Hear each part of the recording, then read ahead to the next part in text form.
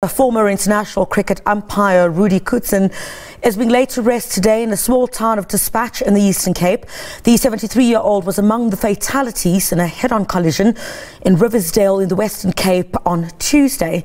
Koertzen was travelling home from a golfing weekend in Cape Town with friends. He had umpired more than 200 one-day international games and more than 100 test matches. Live from Despatch now with the latest on that, Lerato Fekisi. Lerato, great to see you again. Incredibly sad. I understand that you might have a guest that you'll be speaking to about, his wonderful contribution to the game of cricket.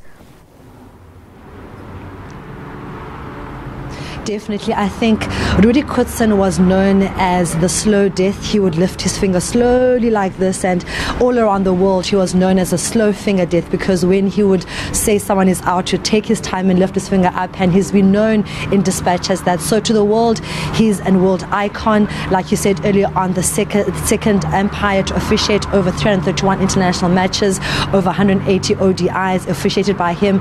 But in the small town of Despatch, he was known as Uncle Rudi, the man would make sure that before any cricket match the pitch is clean and sound. Even at the age of 72, in this town they say that he'll be the first person at the pitch making sure it's crystal clear for a good cricket match.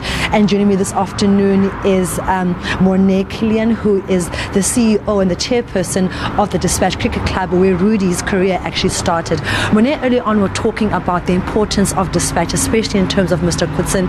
This is where he actually started as a cricketer and then eventually as an umpire. What do you remember him as in the small town of Despatch? Yeah, good morning, people. On this cold and wet day here in Despatch, and a very sad day for us. As you guys mentioned, not for cricket, South Africa and the Umpire Association and so on, but for our small town and the cricket club especially. It's going to be a very, very bad and a very sad day for us. Losing a legend, a father figure, and also a groundsman at this town of Despatch.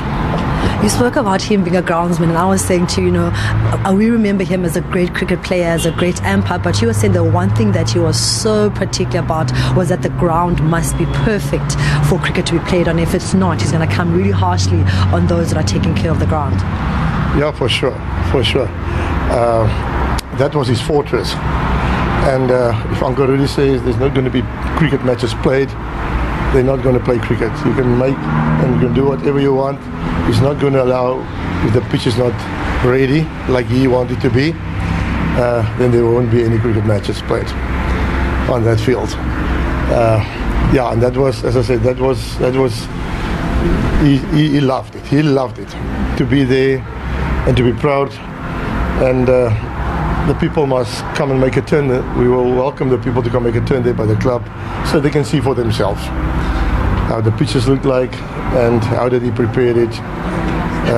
As I said, yeah, that was his passion.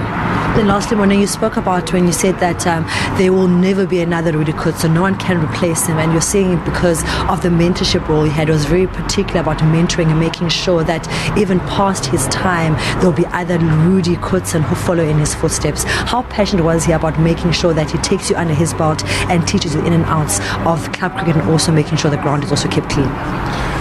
Yeah, you see, Uncle Rudi was unique, and there's not going to be somebody that will fill ever his boots here by this club.